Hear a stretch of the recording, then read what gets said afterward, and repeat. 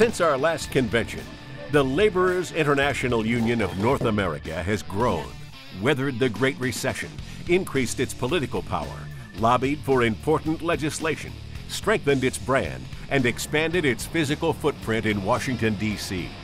Throughout the United States and Canada, people can feel the power of LiUNA. 5 years ago, we were still reeling from the 2008 economic collapse and the Great Recession that followed. LiUNA and our signatory contractors were hit hard.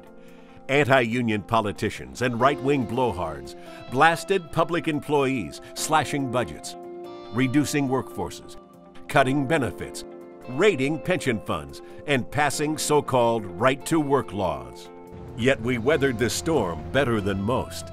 Today, our membership numbers are now close to our all-time high watermark. Construction work hours are up, and our public employee local unions have organized new members. None of this would have been possible without our historic decision in 2006 to devote 25 cents per work hour to organizing, building on an already impressive union infrastructure. LiUNA's regional offices, district councils, local unions, regional organizing funds, training, LESIT funds, and health and safety fund enabled us to survive the economic downturn and regain lost ground quickly as the economy recovered. That's the power of LiUNA. Feel the power!